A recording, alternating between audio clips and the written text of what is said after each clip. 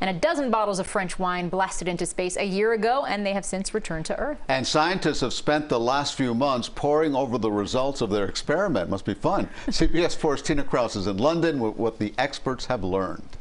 Station Houston on 2. All physical separation visually confirmed. The International Space Station carried 12 bottles of Bordeaux for a year, not for astronauts to sip, but for scientists to study. The fine wine was packaged inside steel cylinders and remained uncorked until it landed back on Earth. The $6,000 a bottle red is being sniffed, sampled and studied, and experts say the bottles that went into orbit taste, smell and look different than those that stayed on the ground. The one that had remained on Earth for me was still a little bit more closed, a bit more tannic, a bit younger.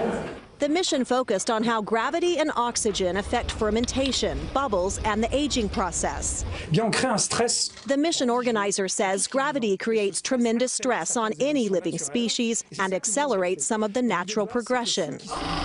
Researchers found weightlessness didn't ruin the wine and seemed to energize grapevines brought on board.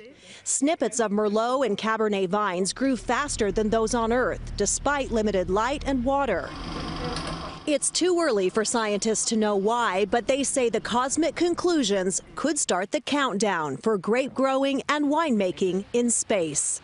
Tina Kraus, CBS News. That'll be interesting. Researchers say their findings could reveal a way to artificially age fine vintages and help make plants on Earth more resilient to climate change and to disease. Anything to improve wine, right? Yeah, why not? So